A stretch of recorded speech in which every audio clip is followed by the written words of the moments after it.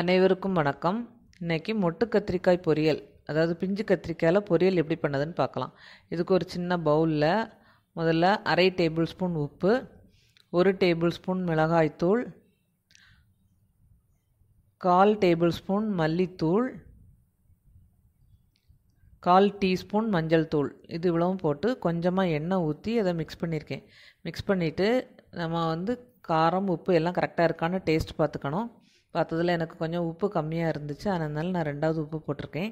இந்த மசாலா மிக்ஸ் பண்ணது நீங்கள் மீனுக்கு எப்படி மசாலா போடுவீங்களோ அந்த மாதிரியும் போட்டுக்கலாம். இந்த மல்லித்தூள் இல்லாமல் ஜீரகத்தூள் போடணுன்னா அப்படியும் போட்டுக்கலாம். அது உங்கள் டேஸ்ட் எப்படியோ அதை பொறுத்து போட்டுக்கோங்க. இப்போ ஒரு 1/4 கிலோ பிஞ்சு கத்திரிக்காய் எடுத்திருக்கேன். இந்த மாதிரி எந்த அளவுக்கு சின்ன கத்திரிக்காய் எடுக்க முடியுமோ அந்த அளவுக்கு சின்னதாக எடுத்துக்கோங்க, அதுதான் ருசி நல்லாயிருக்கும். இந்த கத்திரிக்காயை நல்லா கழுவிட்டு இந்த மாதிரி 4ஆக வெட்டி வச்சுக்கணும். கீழே வர வெட்டி அதை தனித்தனியாக ஆக்கிடக்கூடாது. சின்ன ஒரு போர்ஷன் ஜாயிண்டாகவே இருக்கணும். இந்த மாதிரி வெட்டிட்டு உள்ள புழு பூச்சி ஏதாவது இருக்கான்னு செக் பண்ணிக்கணும்.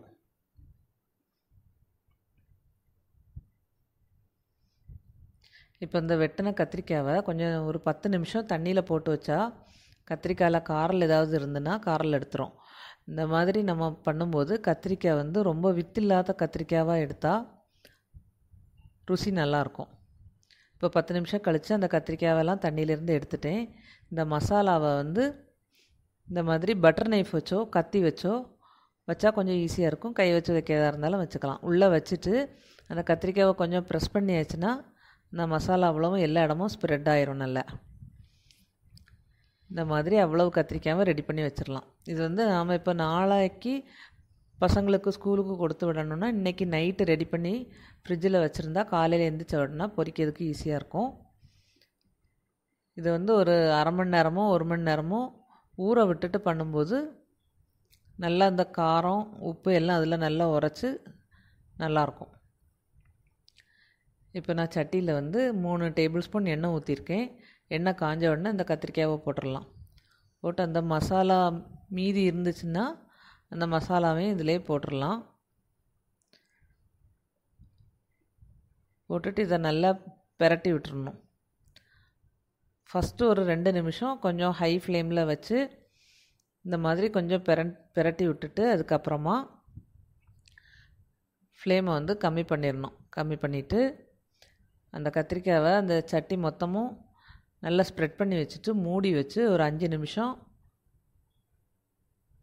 வேக விடலாம்.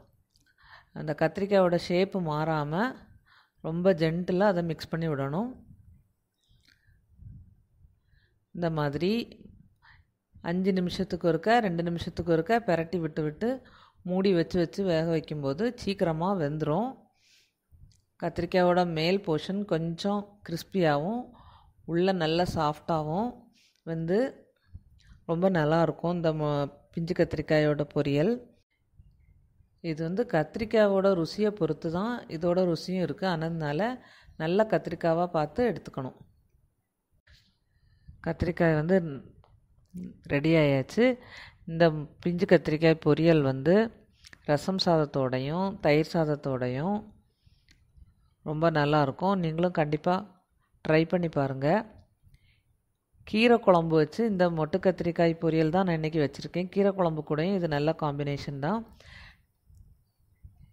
அந்த எண்ணெயை நாம் யூஸ் பண்ண வேண்டாம். இந்த எண்ணெயை நமக்கு வேறு ஏதாவது சாம்பாரோ வேறு ஏதாவது புளிக்குழம்போ வைக்கும்போது ஒரு ஸ்பூன் போட்டு செலவாக்கிடலாம். அதை வேஸ்ட் பண்ண வேண்டாம். இந்த மாதிரி கத்திரிக்காயை மட்டும் தனியாக எடுத்துடலாம். நீங்களும் இந்த கத்திரிக்காய் பொரியல் ட்ரை பண்ணி பார்த்துட்டு எப்படி வந்துச்சுன்னு எனக்கு கமெண்ட் பண்ணுங்கள். என்னோடய சேனல் பிடிச்சிருந்தால் லைக் பண்ணுங்கள், எல்லாருக்கும் ஷேர் பண்ணுங்கள், சப்ஸ்கிரைப் பண்ணுங்கள், பக்கத்தில் இருக்க பெல் சிம்பலையும் ப்ரெஸ் பண்ணுங்கள். தேங்க்யூ.